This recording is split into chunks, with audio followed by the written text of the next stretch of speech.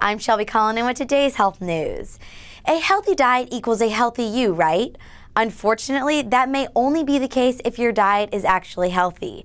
A new survey commissioned by the Global Nutrition and Health Alliance, or GNHA, found that the majority of adults in the U.S., the UK, and Germany reported eating a healthy diet.